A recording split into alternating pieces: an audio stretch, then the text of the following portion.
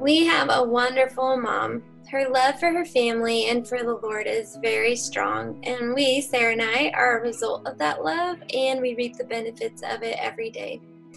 Having a loving, servant-hearted mom who prayed with us at bedtime and who attended church with us prepared our hearts to hear and receive the gospel.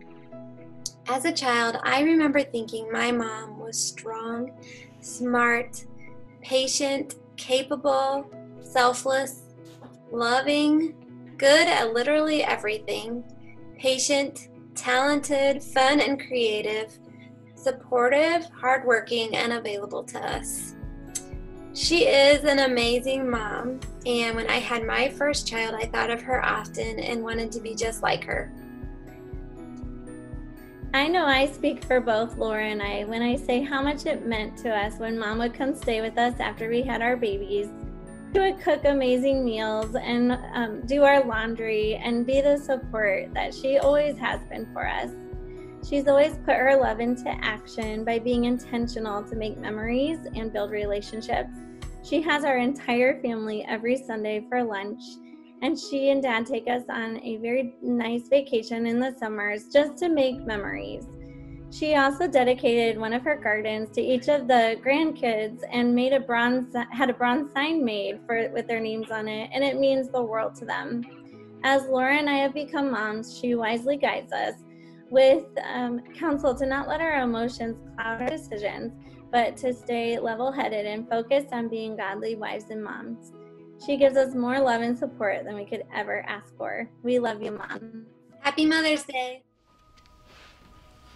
Well, good morning, Ankeny Free Church. My name is Matthew. We're so excited that you're joining with us in worship this morning for this beautiful Mother's Day Sunday. So just a few announcements to kick things off here. We are calling all seniors. JD is wanting information for any senior graduating high school this year. We want to know what high school you're graduating from. We need a picture of you, future plans. You can send that to jd@ankenyfree.org. We really want to celebrate all of our seniors. We don't want to miss anybody, so make sure you get that information in to JD as soon as possible. Also want to mention online giving, again, a safe and secure way to give, especially during these times. So you can go to ankenyfree.org/give, and you will see a drop-down menu there. You can give to our regular weekly offering. You can also give to our benevolence offering, which is a special offering for those in our congregation and beyond who are in need of help during this time. Also want to mention, if you guys are in need of prayer or practical help during these times, please don't hesitate to reach out. You can email us anytime, office@ankenyfree.org, and we're happy to pray for you and to answer any of those other requests. You can also reach out to Stacia Weber, who's heading up a lot of our care and response right now during this time. A special thank you to all of our moms out there on this Mother's Day. What a blessing you are to our church, to your families, to your children. And I want to encourage you guys to stick around after the message today, after the final worship song. There will be some more Mother's Day tributes from some of our people, some of our children. It'll be a special time, so stick around for that. Please join us now as we transition into a time of worshiping our Lord together. Good morning, Ankeny Free Church, and welcome to our worship service this morning. I'm Kevin, and I'm here with Laura, Clark, Dave, and Kyle. We invite you to join along with us as we lift up our hearts and our voices and worship this morning to our God who restores and rescues us no matter the circumstances. So join with us and let's sing together this morning.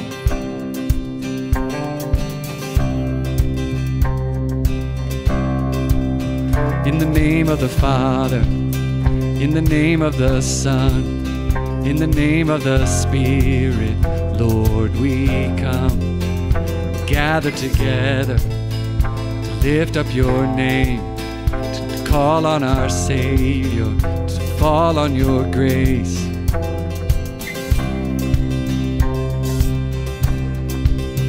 In the name of the Father, in the name of the Son, in the name of the Spirit, Lord, we come. We'll gather together to lift up your name, to call on our Savior, to fall on your grace. Hear the joyful sound of our offering as your saints bow down, as your people sing. We will rise with you, lifted on your wings, and the world will see that our God saves, our God saves. There is hope in your name.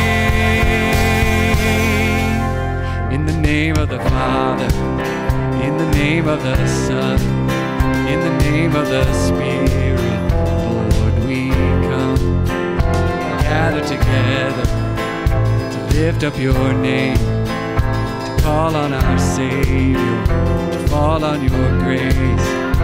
Hear the joyful sound of our offering as your saints bow down, as your people sing. We will rise with you, lifted on your wings, and the world will see that our God saves, our God saves. There is hope in your name. Morning turn to songs of praise. Our God saves, our God saves.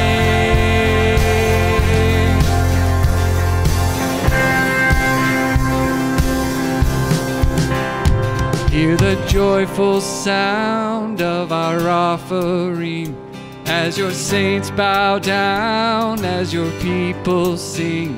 We will rise with you, lifted on your wings, and the world will see that. Yes, the world will see that our God saves, our God saves. There is hope in your name. Morning turns to songs of praise. Our God saves, our God saves, our God saves, our God saves, our God saves, our God saves.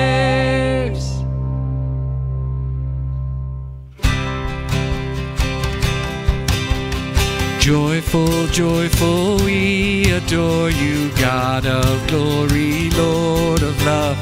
Hearts unfold like flowers before you, opening to the sun above. Melt the clouds of sin and sadness, drive the dark of doubt away. Giver of eternal gladness, fill us with the light of day. You are the one who saves, you are the one who saves, you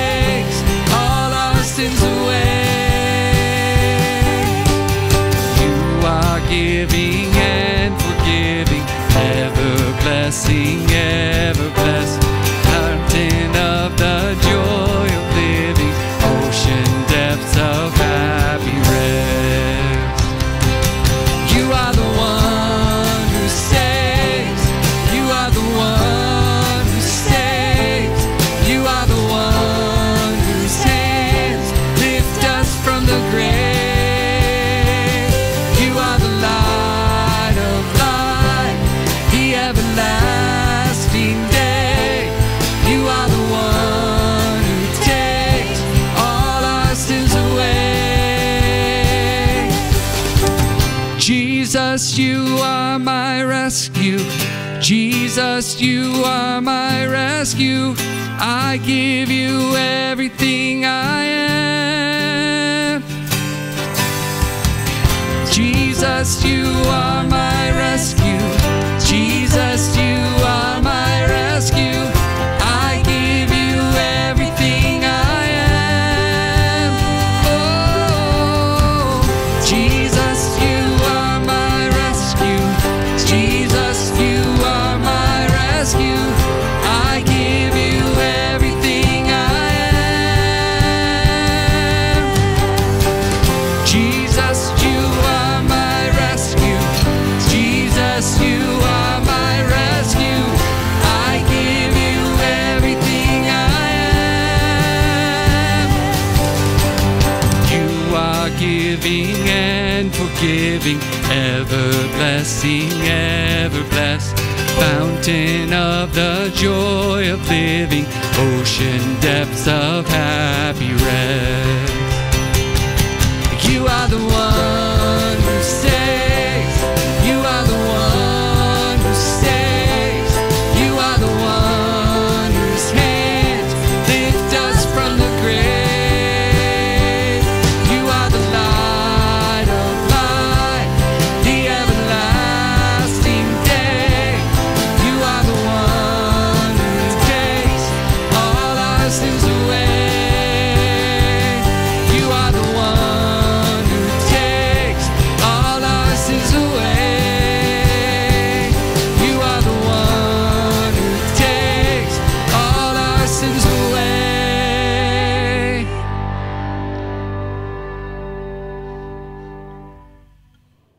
Hello, Ankeny Free Church. Happy Mother's Day. Wanted to share with you just for a moment about what might be the most annoying mother in the Bible. You know who she is? I want to suggest to you that it just might be the Proverbs 31 mother. Not that she couldn't be in some ways inspiring, but I mean, look at her. She's perfect. She gets up while it's dark. She makes breakfast for everybody. Matter of fact, she doesn't just make breakfast, she grows the breakfast. She's got a big garden, and all the clothes the kids and the husband's wearing, she made them. The bedding, she made that.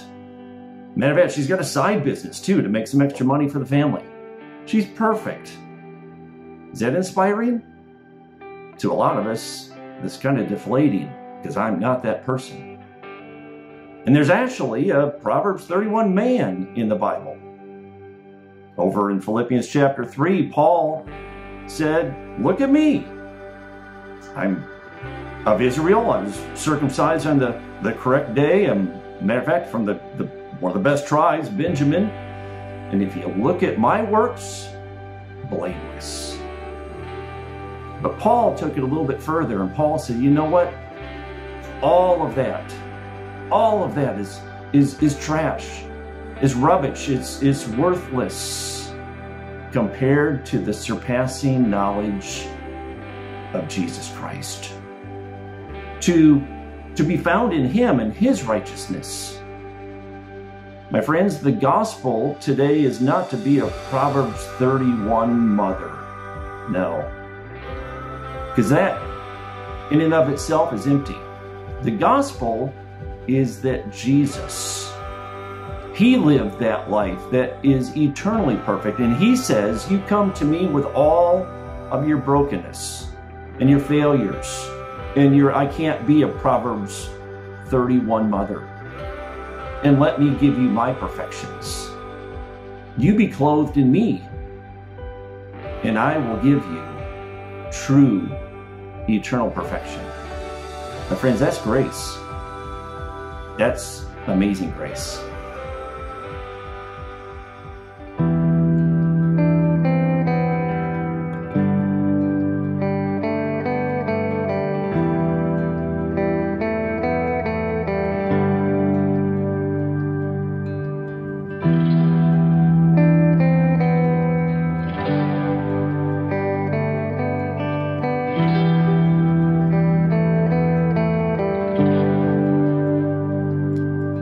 These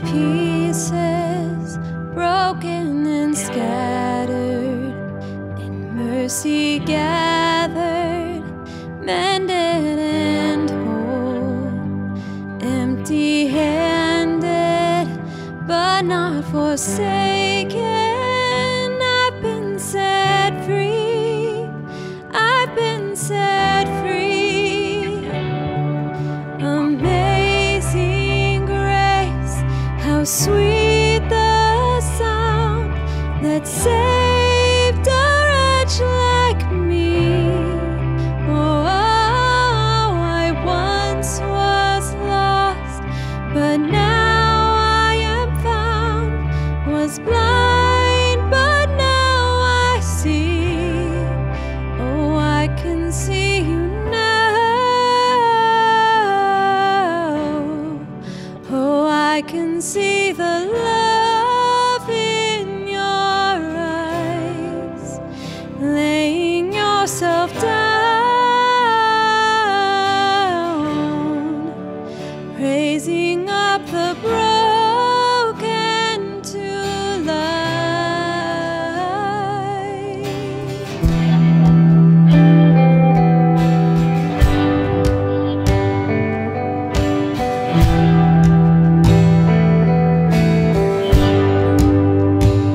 You take our failure, you take our weakness, you set your treasure in jars of clay.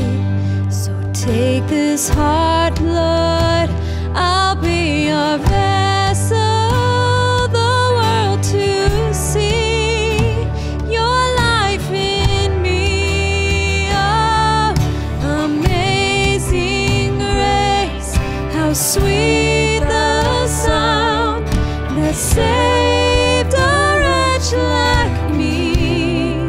Oh, I once was lost, but now I am found. Was blind, but now I see. Oh, I can see you now. Oh, I can see the love in your eyes.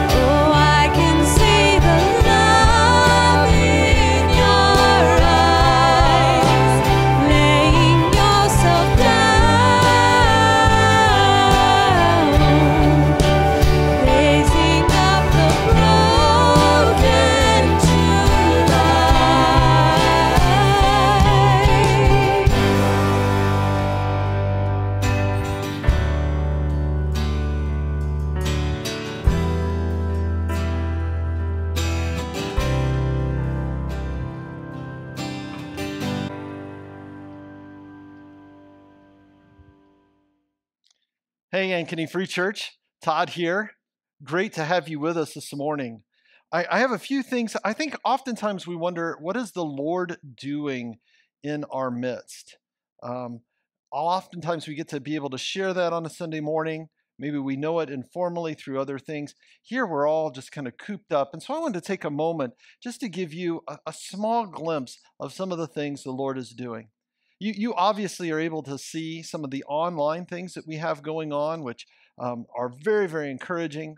There's some really neat stuff. Again, I point back to JD's youth group this past week that was particularly funny, insightful. A lot of good work went into that.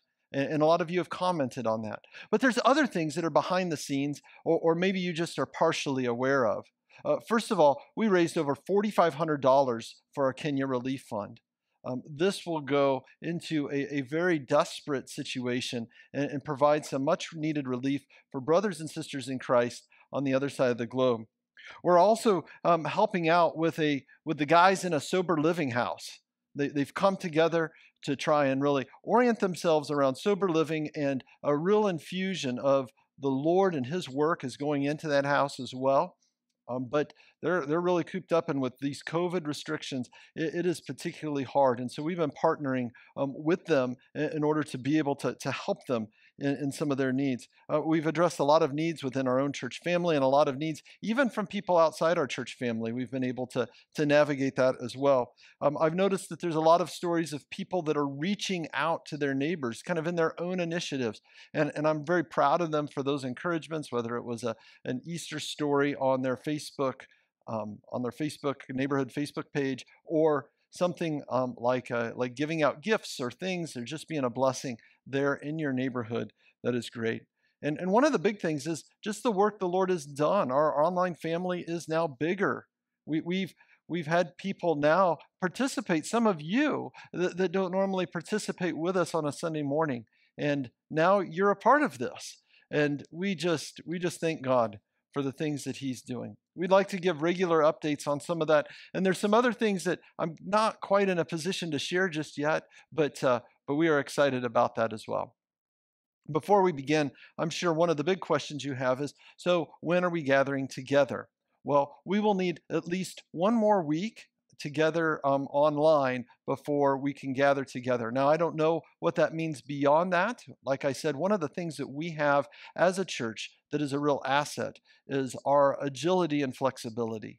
And with every week, new and different requirements coming out, most of which we don't really expect, that creates some difficulty. And so we want to be able to, when we do gather together in a way that is really helpful for us, and would be encouraging for everyone that was able to do that. So we're working hard. We have a good kind of idea of a plan that's going to go into place, but be on the lookout for updates as to when that date will actually be, but it won't be the 17th. Well, today is Mother's Day.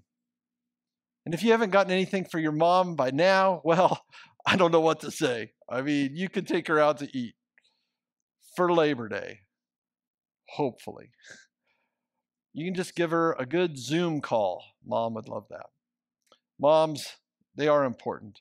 I think about my own mom, the sacrifices she made for me and for my sister, the long drives to our events, making sure that we had great experiences growing up, helping us as grandchildren came into the picture. She is smart, fun, adventurous, has a heart for our Lord. She's generous and eager to help. The massive amount of food that is always accompanying our visits is symbolic of the care and desire to make sure those she loves are provided for. Her role in our lives continues to be great. Everyone has a mom, and many take on mothering roles: biological mothers, foster mothers, adoptive mothers, and even mothers in the Lord. To be a mother involves the care and development of those the Lord has entrusted to you. And for many, this is a joy. For others, there are difficulties.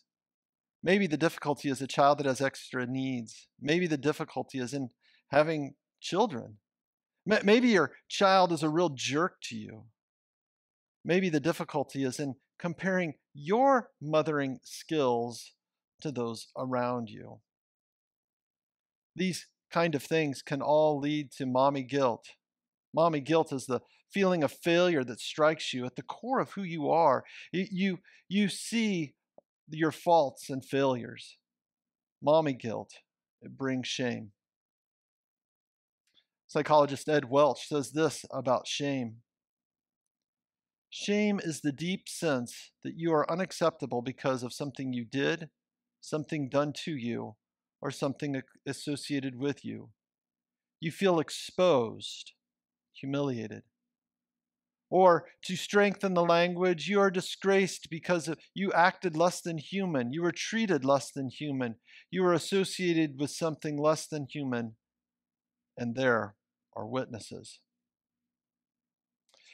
Shame causes you to doubt the goodness of God and the goodness of God in this world. This is the question. How can there be a world where you have a good, all-powerful God in the existence of evil and suffering? This is a classic question known as the problem of evil. The problem of evil can be a major obstacle for some people. Every religion and culture has a way of dealing with suffering in this world. Islam tells you to obey, and maybe you'll go to paradise. Buddhism says that enlightenment will rescue you from the illusion of evil and suffering. Hinduism says that karma will eventually make sense of the suffering you are facing. The problem of evil is a big one today, since our current culture tends to think that life is all there is, and therefore suffering is an ultimate evil with no additional purpose. But we are able to see that in Christ, there is not only hope for the future, but like a consolation for the suffering, but an eventual restoration. The curse will be undone, and we will see life as it should be before the Father in all of His glory. And since we are fallen beings, we need redemption in the midst of the evil we see around us. We contribute to the problem. Justice, resurrection, renewal, all of these point to some greater purpose that explains the problem of evil. But an intellectual answer doesn't always help when you are the one feeling the pain. My former advisor, Dr. Feinberg, specialized in giving theological insight to the problem of evil. Then they discovered that his wife has Huntington's disease, a fatal genetic disorder that causes neurological breakdown. It affects you mentally and physically in some very severe ways. So what does this mean for their life together? For her job? For his job? Do they test their kids? How would they advise their kids on having kids of their own? Of course, Dr. Feinberg knew all the right intellectual answers to this problem, but because of the pain and suffering that now affect him, they didn't satisfy as much as he thought. He needed to know that God heard him, that the Lord was with him, and that everything was in the Father's hands. He needed to be reminded that Christ is present with him in his sufferings now. He needed a lament. And that's what we have today. A lament that cries out to the Lord, restore us. If you remember, a lament is a psalm that cries out to the Lord in pain. A lament is how Christians grieve. A third of the psalms are laments. The Lord has given us a way to cry out to him in dark times. Now, the book of Psalms is divided into 5 books. After the main themes of treasuring God's word and trusting in God's king, Psalms 1 and 2, Book 1 begins with the distressed king trusting in the Lord. Book 2 takes us deeper into distress, but ultimately points us to the hope found in the Messianic king. Now, Psalm 80 is located in the 3rd book of Psalms. Book 3 is the darkest of all the books. 75% of the Psalms in Book 3 are laments. Book 4 shows us God's faithfulness in the past, and Book 5 crescendos to seeing the Lord answer prayer and being worthy of all praise. Now, our psalm, Psalm 80, has some interesting features. Again, we will most likely have a tune here now, according to the lilies. Kevin, can we do according to the lilies? What about according to the Gittith, Psalm 81? What about according to the Mahalaleanoth, Psalm 89? What about according to the Alamoth, Psalm 46? According to the Maharoth, Psalm 53? How about according to the dove of the far off terebinths in Psalm 56? How about according to do not destroy, Psalm 57? Funny. Well, did we figure out anything for last week's psalm according to the Jeduthun? Well, I don't want to be overly critical, but a little music might be helpful for the background of some of these psalms, especially since it's in there. I get it, no sheet music, but it does say to the choir master, and I'm pretty sure that's not me. I'm pretty sure that's not JD or Matthew, Judy, Lori. Well, maybe Carolyn. I mean, she used to be a radio DJ, but I still think it's you. You'll work on it? Fantastic. Well, back to our psalm. There are many elements that take us back to Israel living in Egypt, being delivered from slavery, and being brought to the promised land. There is a common refrain that starts with restore us and ends with let your face shine that we may be saved. It occurs in verse 3, verse 7, and verse 19. But each time the name of God expands. In verse 3, it is God. In verse 7, it is God of hosts. And in verse 19, it is Lord God of hosts. Now, I want to give you a little bit of language insight. What? All right. Kevin says that I should make an L with my hand when I give language insights, so that if you don't want to listen to the language insight, you can fast forward through it. Like this. On my Funny. Quite the comedian over there. Back to the language insight. The Hebrew word behind restore is the same for turn. This word used in the verse 14 is translated turn. Some of this has to do with it being a third-person imperative to God. Third-person imperatives are difficult in English. Some examples include, no one move, or someone help, but it can be hard to translate. Now, a couple of the translators leave the word turn in the refrain, like the New Living Translation and the King James Version. Even in the ESV, there's a footnote on the refrain. But while those efforts make the connection to verse 14, they struggle to capture the intent of what's happening in the refrain. All of this is to say, at the end of verse 13, you should be expecting an additional refrain, but it changes and becomes the final plea for God to restore his relationship with his people in the final stanza. The style of this verse, which is both in simple and intricate ways, they point us to a single plea for the hurting. Restore us, O God, let your face shine that we may be saved. So with that, let us turn in our Bibles to Psalm 80. To the choir master, according to the lilies, a testimony of Asaph, a psalm. Give ear, O shepherd of Israel, you who lead Joseph like a flock. You who are enthroned above the cherubim, shine forth. Before Ephraim and Benjamin and Manasseh, stir up your might and come to save us. Restore us, O God. Let your face shine that we may be saved. O Lord God of hosts, how long will you be angry with your people's prayers? You have fed them with the bread of tears and given them tears to drink in full measure. You make us an object of contention for our neighbors, and our enemies laugh among themselves. Restore us, O God of hosts. Let your face shine that we may be saved. You brought a vine out of Egypt. You drove out the nations and planted it.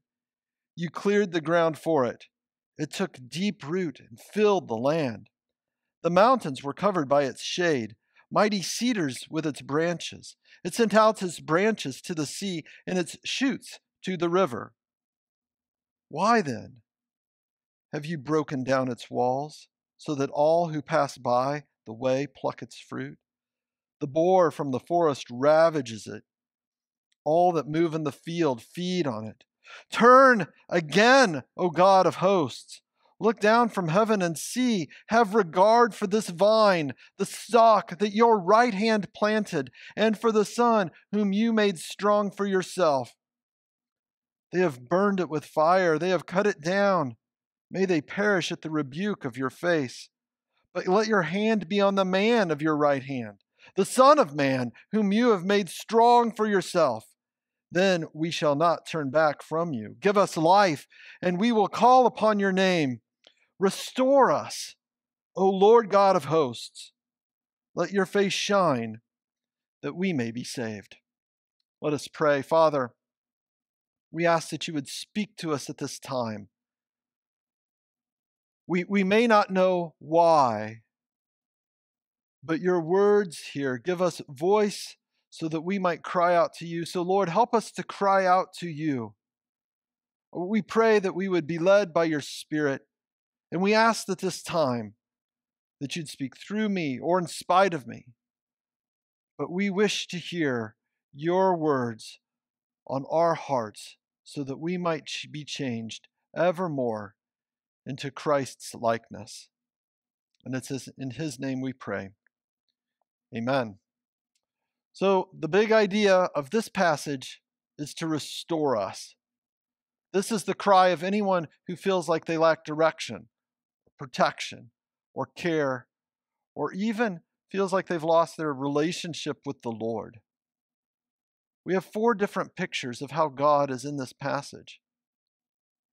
In our first picture, we see, verses 1 through 3, God the shepherd. It's God the shepherd. The shepherd gives direction.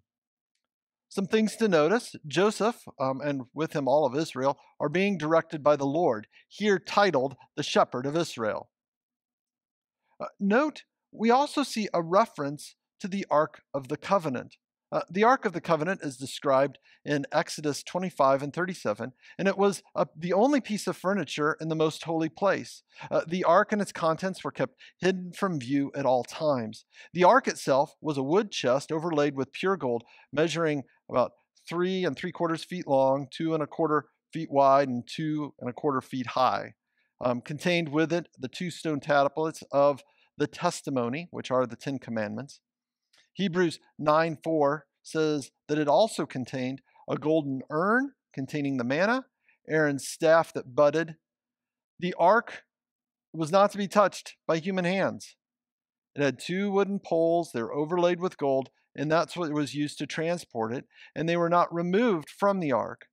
The mercy seat, or the atonement cover, was a solid gold slab that fitted perfectly on top of the ark.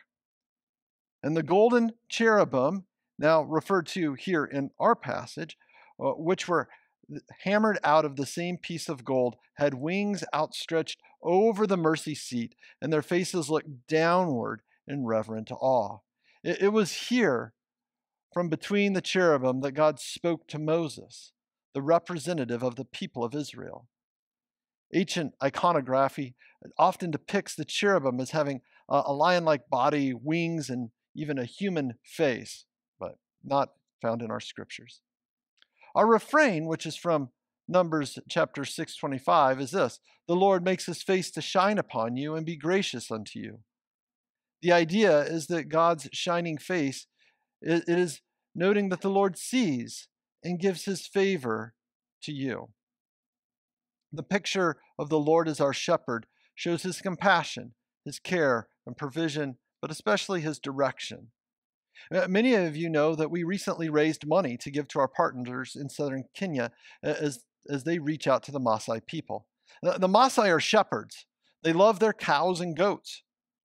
Some of the Maasai will take money that they earn from other things, such as raising row crops at the end of the year, and instead of putting that money into the bank, they will reinvest it in their herds.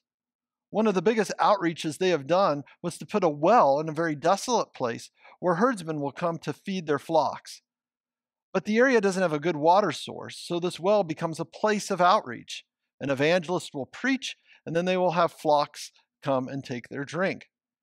They have started a church because of the people trusting in Christ through this outreach. All this is because of a shepherd's care in directing their flock. Likewise, here God is our shepherd. And even in difficult times, times where there isn't much direction, he is here with us. Turn with me to John chapter 10. John chapter 10 talks about Christ as our shepherd. Starting here in verse 7, Jesus said to them, "Truly, truly, I say to you, I am the door of the sheep. All who come before me are thieves and robbers, but the sheep did not listen to them. I am the door. If anyone enters by me, he will be saved and will go in and out and find pasture. The thief only comes to steal and kill and destroy, but I came that they may have life and have it abundantly. I am the good shepherd. The good shepherd lays down his life for the sheep. He who is a hired hand is not a shepherd. He does not own the sheep, sees the wolf coming, and leaves the sheep and flees, and the wolf snatches them and scatters them. He flees because he is a hired hand and cares nothing for the sheep. I am the good shepherd. I know my own, and they know me, just as the Father knows me, and I know the Father. I lay down my life for the sheep." We look to our Savior to provide the shepherding direction. And when we don't sense it, we feel lost and hurting. Restore us, O God. Let your face shine that we may be saved. Our second picture of God is as a commander of the armies of heaven, verses 4 through 7. Here we find his protection. Great. Some things to notice. The Lord, the God of the hosts, is the name they use to display the might of the Lord. This is the covenant Lord, Yahweh, leading the armies that had power over Egypt. And while there is great might with the Lord, Israel suffers. There are 17 times that the Lord is called the God of hosts in the book of Psalms. 4 of them occur in this psalm. The word host is a military term that essentially means army. And while at times this can refer to God's people as his army, it most often refers to the heavenly host of angels. And so here in this section, we have a threefold complaint. First, the psalmist notes that God is angry with their prayers. This gives some indication that Israel has done wrong and is bearing to some degree of punishment or discipline from the Lord. Secondly, they are given sorrows by the Lord. They eat the bread of tears and drink tears in full measure. Lastly, they are mocked by others around them and those that despise them. There is shame and embarrassment. Do you ever feel that God does not have your back? You lift your prayers and nothing happens in return? Here the psalmist is acknowledging their exposed position. I know many who have shed many tears and have felt that there was sorrow for their food. The pain and the difficulty are so much they don't know where to go. Families that have lost children hurt deeply. I sat with an older couple that began to weep over a child that had passed away nearly 50 years ago. There was still that bread of sorrow. We are reminded in this psalm that our only hope is found in the Lord.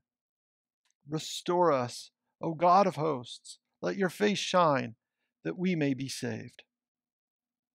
Next, we see our third picture of God, the keeper of the vineyard, verses 8 through 13. This picture communicates God's care over his people. Here we see a review of Exodus and the conquest over the promised land. In verse 8, you have brought a vine out of Egypt, you drove out the nations and planted it. Things were going well.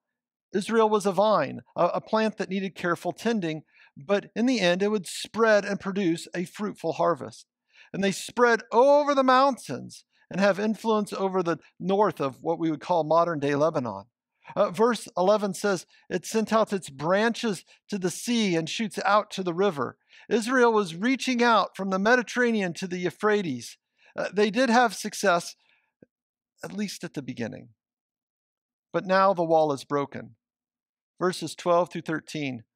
Why then have you broken down its walls, so that all who pass along the way pluck its fruit?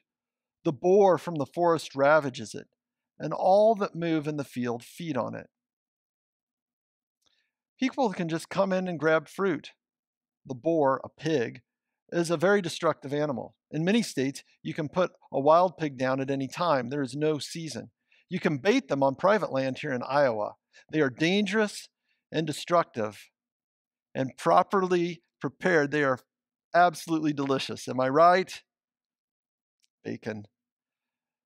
Interestingly, as late as the Middle Ages, wild boars were regarded as such a nuisance by farmers in Syria that they preferred them to allow lions to roam the land to control the boar population. A wild boar in a vineyard would undo years of work, not to mention birds and vermin and other wildlife that would come in and pillage the vineyard. A well-maintained vineyard is a symbol of care, steady growth and development, patience. It takes time to get a vineyard up and to get it to where it takes a good deal of effort to sustain it. Sometimes we see evil and suffering and we think, Lord, you seem to be working against your own purposes. And we ask the question, why? Why is this happening? Do you ever feel like a broken wall?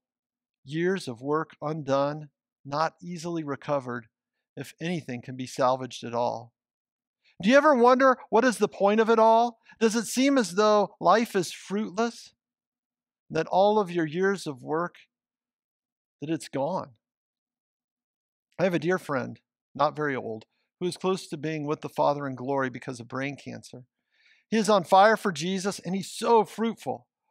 Probably one, if not the most, spiritually influential person that the Lord has used in my life. Well, during my years at college, I was mentored by him. And then afterward, I joined the staff with the campus ministry.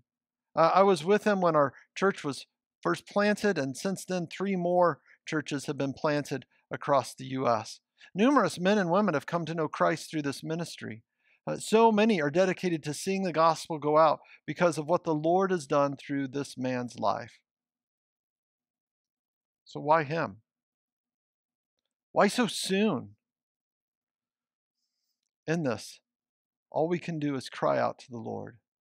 Restore us, O God of hosts. Let your face shine, that we may be saved. Our final picture is to see God as the faithful Father. This shows relationship. As I said earlier, this picture starts with the word turn, the same word group that's used from the word restore. It is the high point of the psalm, the place where we need to look for all our woes is to the Lord God of hosts. Notice the psalmist isn't only focused on his pain, but on what this means for God. There is a heart that realizes that this is not just about us, but about God's own glory and his name. And here too, there is real repentance and a vow of commitment. Especially, we see that in verse 18. Then we shall not turn back from you. Give us life, and we will call upon your name. Here we find what is most important is not sin, but it's enjoying the Lord. Our text also has a big question. Who is this son? Asaph assures us that the Father will restore vitality to his favored son in the future, verses 14 through 18. And while Israel is in view, Jesus, the Son of Man, eventually fulfilled all righteousness for God's people. For example, Matthew 2:15. One reason New Testament writers called Jesus God's Son, the Son of Man, is to show that he embodies all that Israel was called to be, which makes him the ideal heir of David. And through Jesus, God's Son, we can become true sons. Galatians 4 through 5 say this, but when the fullness of the time has come, God sent forth his Son, born of a woman, born under the law, to redeem those who are under the law, so that we might receive adoption as sons. How can we know the Father? by trusting in the Son. It is through Jesus we have forgiveness of the evil we have done. It is through Jesus that we can have the righteousness necessary for the presence of God. It is through Jesus we can have peace and harmony with Lord God of hosts. Do you know Jesus? Are you trusting him now? If so, you have a relationship with the Father, even if the feelings don't match. Maybe there are issues going on, which we'll talk about here in a minute, but that connection is maintained by him, not your hard work. If you don't know the Father, trust him now. If you have or want to trust Jesus, send me an email or give me a call, and I will help you see what that looks like. Restore us, O Lord God of hosts. Let your face shine that we may be saved. Well, so what? Well, we here have something for your head, something for your heart, and something for your hands. Something for your head, something to think about. Why do I feel far from God? Well, we need to remember, it's complicated. There are many purposes mentioned in the Bible for present suffering. It can be God's justice against evil. It can be God's corrective help for wayward believers. That seems to be what is going on in Psalm 80. It can be because there is simply evil in this world and it spills over, resulting in final judgment and restoration that the Lord is talking about. Suffering can be because this is the means by which you glorify the Father. You become a living example of trust in the face of darkness. While the past and future are clear, present suffering can be perplexing. If God is the faithful shepherd, the loving father, and the tender vine dresser, then why is the current discipline so painful? The answer is because he rescues straying sheep who would not otherwise be turned from the sin that threatens them, as we now see it in places like 1 Peter 2:25. He disciplines his children in love, as we see it in places like Hebrews 12, and he prunes the vines to bear more fruit, as we see in John 15. We often try to figure out the why behind the pain. Well, we don't get to see that most of the time. We can maybe catch a glimpse of one or two out of the thousands of purposes God has for any situation. But this doesn't mean that we do nothing. Instead, this leads to what we should believe in our heart. And that is, here for our heart, we should treasure who God is. Treasure what he has done. Look to him for salvation. Mother's Day, being a good mom won't save you. We need to repent of thinking that being a good mom, whatever that means, will save you. This will cause you to treasure your performance compared to other moms and make you love your children be based on their performance, maybe in front of other moms as well. Instead, we need to treasure the work of the Lord. Paul David Tripp, in his book, Parenting, says this: when you think your job is to change your child, you've been given the power to do it, your parenting will tend to be demanding, aggressive, threatening, focused on the rules and punishments. In this kind of parenting, you are working to make your children into something rather than working to help them to see something and seek something.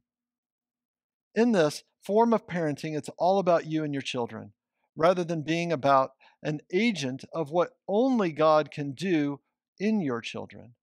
Your hope is that you will exercise the right power at the right time in the right way, so change your children. That will be the end result. That process is profoundly different than working to be a useful tool in the hands of God, of glorious transforming grace, who alone is your hope and the hope of your children. Matthew 6:21 says that where your treasure is, there your heart will be also. Again, to quote Paul David Tripp in that book, so your hope as a parent is not found in your power, your wisdom, character, your experience, your success, but in this one thing alone, the presence of your Lord, the Creator, Savior, Almighty, Sovereign King is with you. Let your heart rest. You're not parenting this drama alone.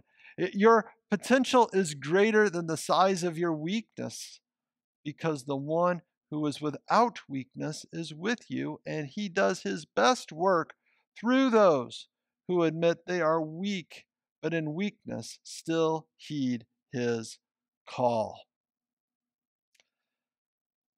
Treasure the Lord. Lastly, for our hands, we need to show kindness and empathy. As a parent, you have some authority. In fact, many have some authority in other arenas as well, even if it's just simply the authority to post on Facebook. We need to use that responsibility for the glory of God. In that, show kindness and empathy to others. Many people are having a hard time processing this day and age, fear and anger. I have good Christian friends that post the truth of our COVID situation that says something very different than what another Christian friend sees as the truth of the situation. Both are marshaling up their numbers to make an airtight argument. It makes me think of the Mark Twain quote. There are lies and there are, well, I should probably change it because of the kids, right? Okay. Let me start again. There are lies, there are very bad lies, and then there are statistics. We are ambassadors for this King. And if we don't understand the why of our present pain, even if we don't understand the why of the present pain of our friends, we can still be kind. We can still show empathy as those who do understand suffering. Again, as it regards parenting, Paul Tripp says, the ambassador doesn't have any authority in and of himself. He has authority only because he represents a king who has authority. Here is God's amazing plan. He makes his invisible authority visible by sending visible authority figures as his representatives. This means that every time you exercise your authority in the lives of your children, or for that matter, anyone else, it must be a beautiful picture of the authority of God. In the lives of your children, you are the look of God's face. You are the touch of his hand. You are the tone of his voice. You must never exercise authority in an angry, impatient way. You must never exercise authority in an abusive way. You must never exercise an authority in a selfish way. Why? Because you have been put in your position as a parent to display before your children how beautiful, wise, patient, guiding, protective, rescuing, and forgiving of God's authority really is. Oh, restore us, O God, the Lord of hosts. Let your face shine that we may be saved. I'm going to close with a prayer from the Valley of Vision.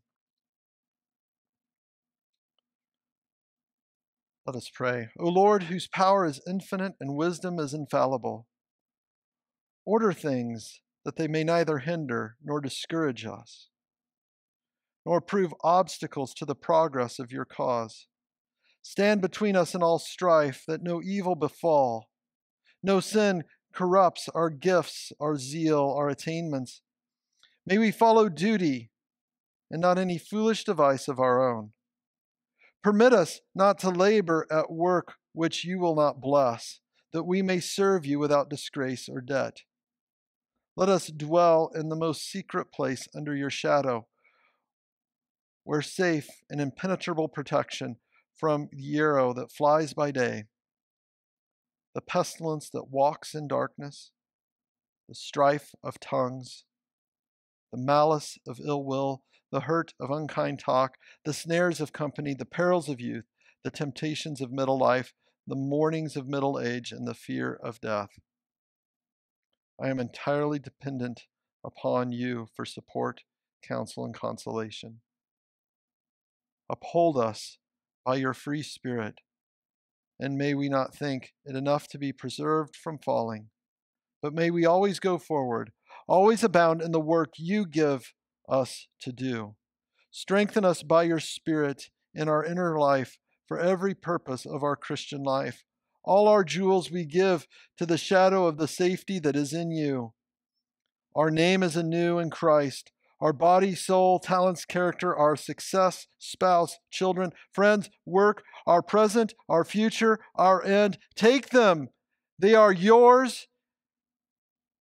We are yours, both now and forever. Amen. As I was preparing the songs for worship this morning, I wanted to find a song to close the service that depicts God's wonderful restoration. I found this song, it's probably new to most of us, but it's a powerful reminder of how God can do anything. And the one thing that we continue to see Him do throughout Scripture is to restore. So join me whenever you feel comfortable, and let's declare that there's nothing better than our God. I've searched the world, but it couldn't fill me. Man's empty praise and treasures that fade are never enough. Then you came along and put me back together, and every desire is now satisfied here in your love. Oh, there's nothing better than you. There's nothing better than you, Lord. There's nothing is better than you.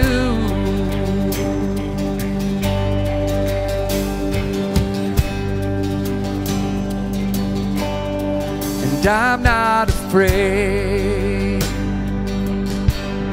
to show you my weakness, my failures and flaws. Lord, you've seen them all, and you still call me friend. 'Cause the God of the mountain is the God of the valley. There's not a place your mercy and grace won't find me again. Oh, there's nothing better than you. There's nothing better than you, Lord. There's nothing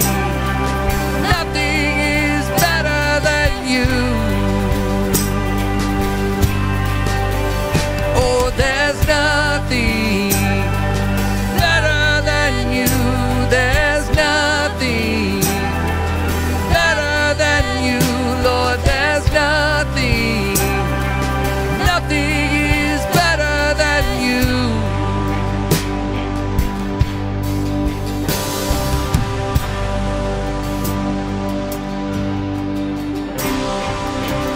You turn mourning to dancing. You give beauty for ashes. You turn shame into glory. You're the only one who can. You turn mourning to dancing. You give beauty for ashes. You turn shame into glory. You're the only one who can. You turn graves into gardens. You turn bones into armies. You turn seas into highways. You're the only one who can. You're the only one who can. Oh, there's nothing better than you. There's nothing better than you, Lord. There's nothing is better than you. Oh, there's nothing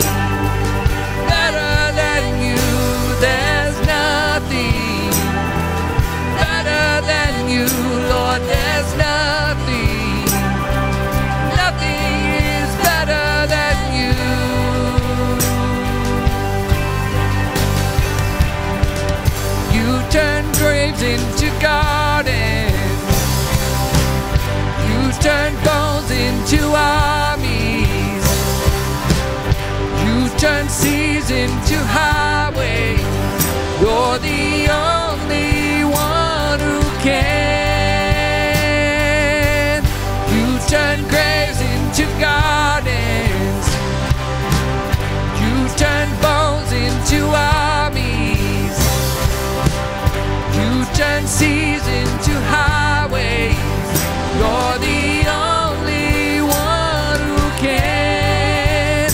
You're the only one who can.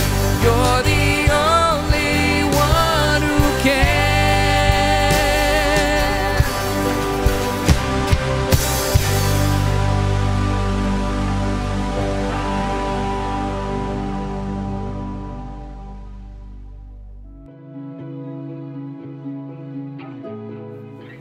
My mom is joyful, selfless, compassionate, humble, faithful, and resilient. She shows the love of Christ as a wife, a mother, a therapist, a neighbor, and much more.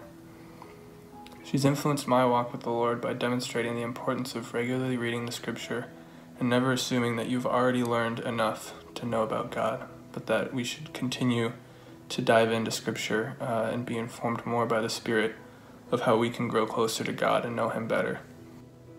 Yeah, my mom means a lot to me. She's a very loving, caring person. She's quick to go out of her own way to help others and to make them feel better. She's also a trooper. She has a very good work ethic, and she works hard despite the difficulties or obstacles that may be in her way. And that's something that I really respect and strive for. And yeah, she's also very quick to encourage us to spend time with the Lord, whether that be in like reading our Bible or prayer, or even after dinner. She's usually the one to initiate devotions when the kids just want to go watch Netflix. She's the one to initiate devotions and lead us through something and help us to learn more about the Lord. So yeah, happy Mother's Day, Mom. Love you. Okay, my name is Jenna Shea and my mom is Julie Shea. I love my mom so much. I love so many different things about my mom. She means immeasurably more than I could ever put into words. I love how she has a crazy laugh, just like me. Lots of people comment on that. I like how she strives to pursue the Lord in literally any and everything that she's doing in life. She's taught me how to glorify God in my life just by watching her pursue her faith and watching her love those around her. I love how servant-hearted she is. I love how hardworking she is. I love how goofy she is. She thinks she's the funniest person in the room. I have failed her and I have messed up in life, but she continues to love me unconditionally, and yeah, I'm just super thankful for the way that God created her, and I just love my mom so much.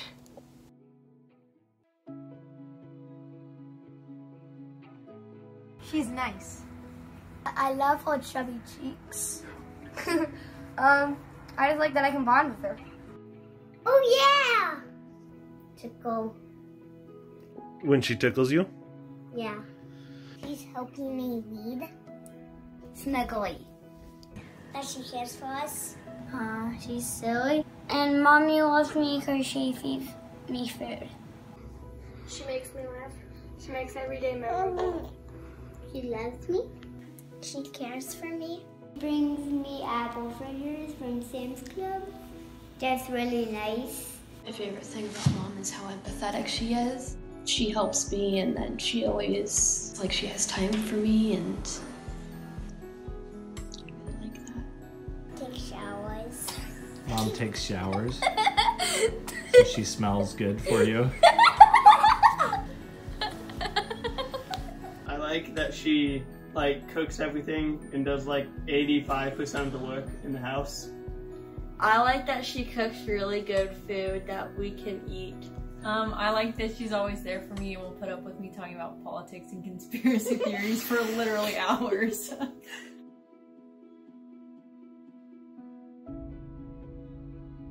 law child, so that's why she loves She's us. our guardian.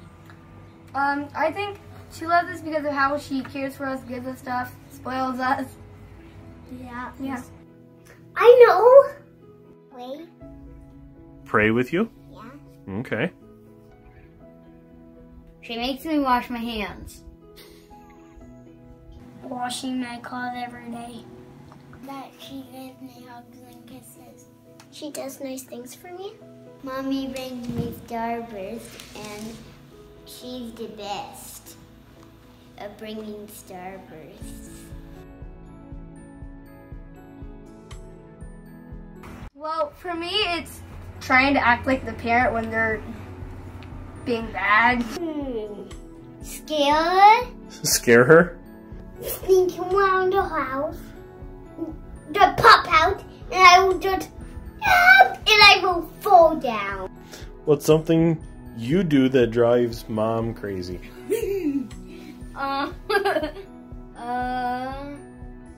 Yell.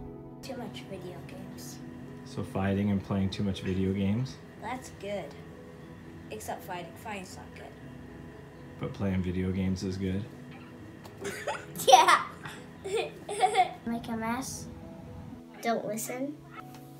Us making messes and we aren't cleaning them up. Pretty much like 98% of the things I do. When we tell her we'll be there in a second and then it takes us an hour to get there. When I don't open my bedroom door when she's trying to have a conversation with me.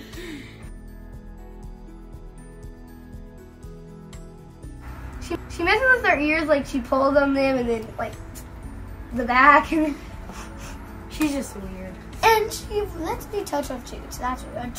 Yeah, that's a weird thing. Attack us. Attack you? Mm-hmm. Does she put peanut butter on her pancakes? Ew, drop stuff all the time. She just went. That was so weird. Her laugh is contagious. I don't know. Mommy doesn't do any funny things. You're the only one who does the funny things. She sings loud songs when we make messes and don't clean up. And she dances. Yeah.